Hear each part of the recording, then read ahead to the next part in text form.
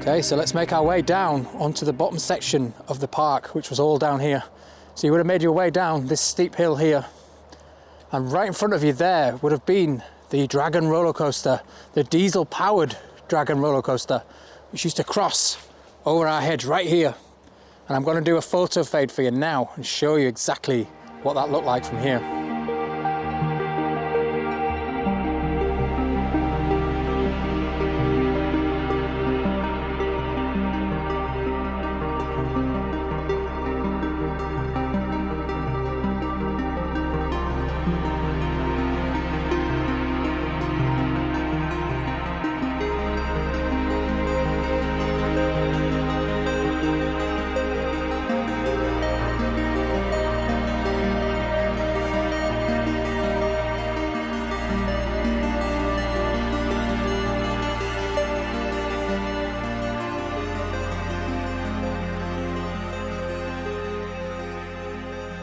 You can just see on the wall here as we're making way down the hill where the handrails used to be coming down. Now just down here on the left you can see again a foundation of a building.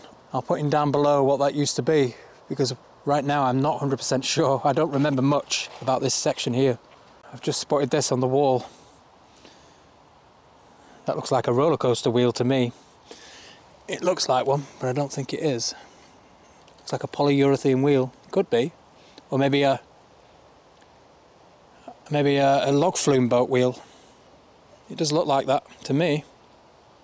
Just at the side of the log flume trough, if you just look in the trees there, and I'll zoom in for you now, you can see some track remaining from the former Dragonflyer roller coaster right there. So it's not all lost.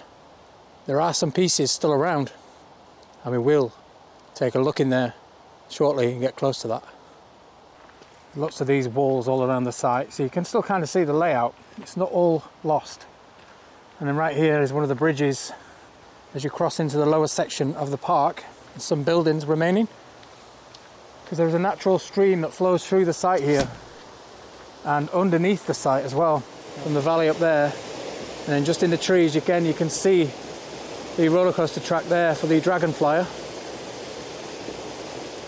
You can see some of the buildings there. We will take a closer look at them. So let's go off the beaten track up here a little bit and up to where the pirate ship used to be, or the galleon I think it was called.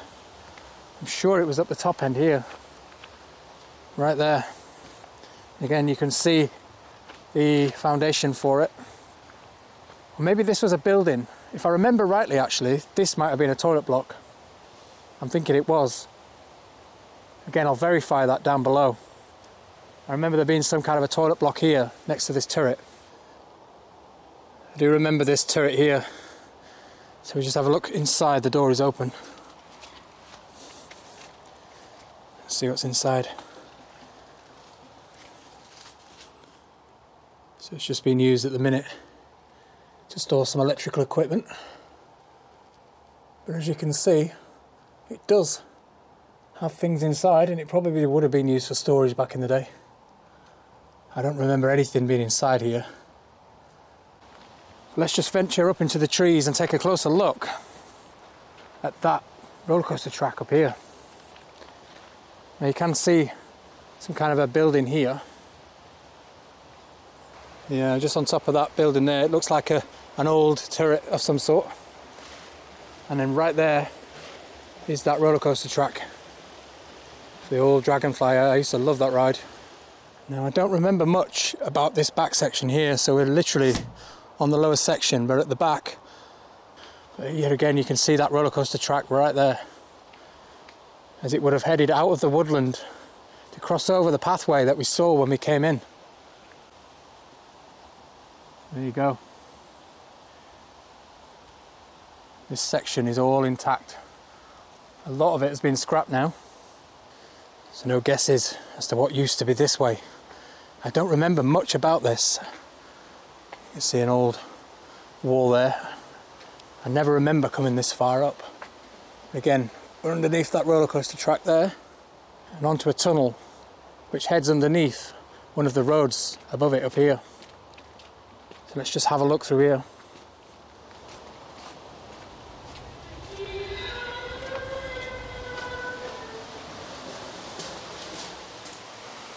I wonder if this used to be a former entrance at some point. You've got the old Park Hall Hotel just up there on the hill, and then the former Crazy Golf site would have been up there on that foundation just behind it there. As you can see today, it's been laid out for something completely different for this scare event that runs here called Scare City. There would have been the former Crazy Golf course right there. And then we're just heading behind some of the former buildings here. So these are some of the old game stalls, if you remember. A lot of the stalls that used to be here. Again, set up for the Halloween event currently. Got some of the old buildings here, now used to store things for the Halloween event. Yeah, these would have been ice cream kiosks, shops. And here's around the front side, again, of that game stall. It's got some body bags in there now. And again, you can tell what this used to be. It's still got the sign on it. Now, if I remember rightly, the Dragonflyer station used to be up here at the back. So let's head up there and have a quick look. Yeah, so here we are. This is where the track would have made its way through the trees. You can see the gap right there in the middle of where the Dragonflyer would have come through from making its way all around the back and towards us here. It used to snake through. And just right here in front of us and right towards that concrete foundation there, which I think was the front of the station. So I think the station building was right here in front of us. You can just see some of the foundations on the left here. You can see there where they've ripped out the foundations, all the concrete blocks there. Yeah, and you probably would have entered, if I remember rightly, around the back of it here. I can't remember how you got to it. I remember coming in somewhere down this end and making my way up a hill. But then the ride would have exited the station building here, straight in front of us, and onwards around the back of the park there.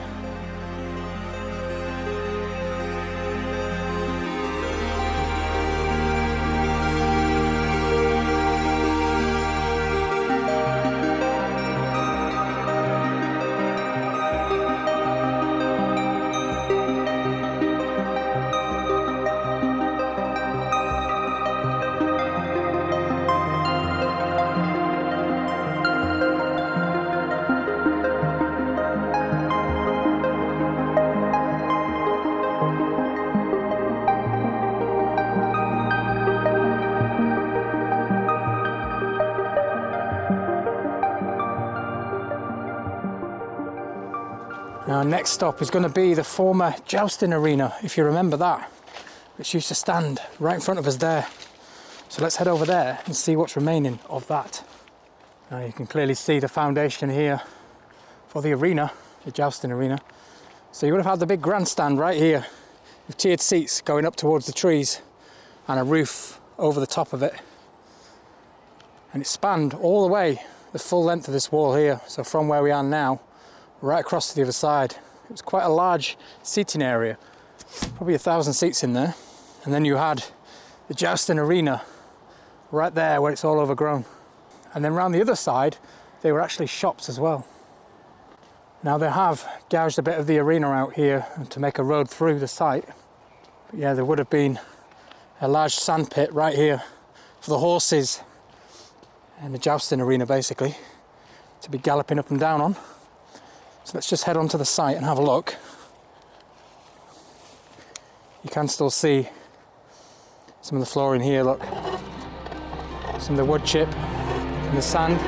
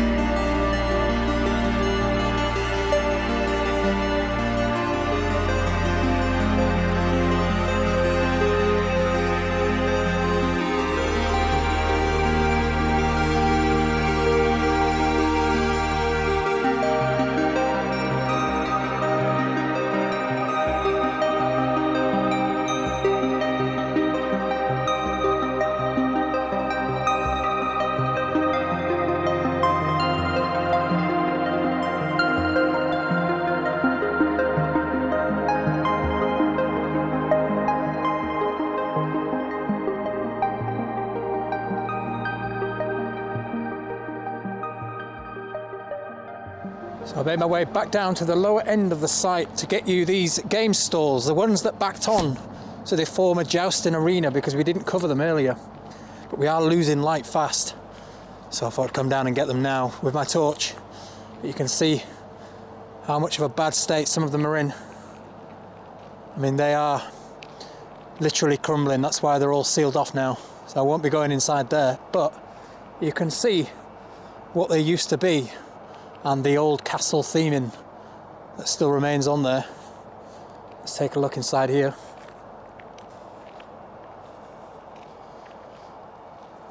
Former ride building here, or a snack bar or something.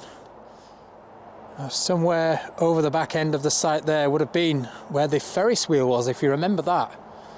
The one that had the colourful cars on it. I'll show you a picture of that now as we head towards it. That Ferris wheel, I'm sure, used to be right over here somewhere towards the back of the site. I'll light it up for you there. And it used to stand up towards those trees there. And I believe there was a couple more games units or shops just there, and then the large wooden gantry just behind the screen there that used to head up to the second part of the site, which is right up there behind those trees where all the major roller coasters were. Like I say, it was in two sections, this park. So you had the lower section, which is here. Again, some more stalls here which still remain today. Now part of the Halloween theming, which is quite inventive. I do like these swinging clowns here.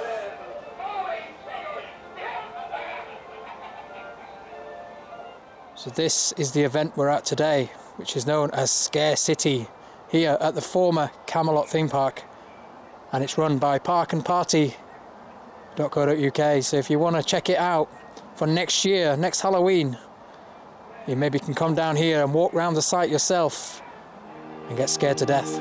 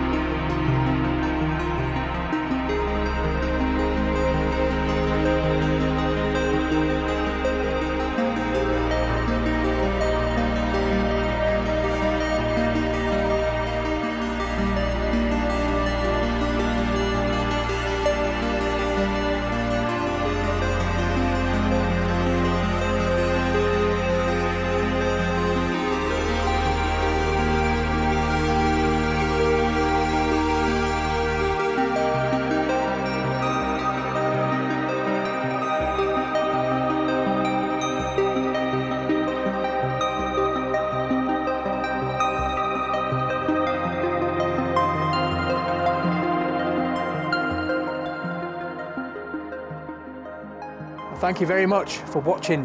Join me in the next part where we're going to venture further around the site. There's a lot more to see. I'll see you next week. Bye.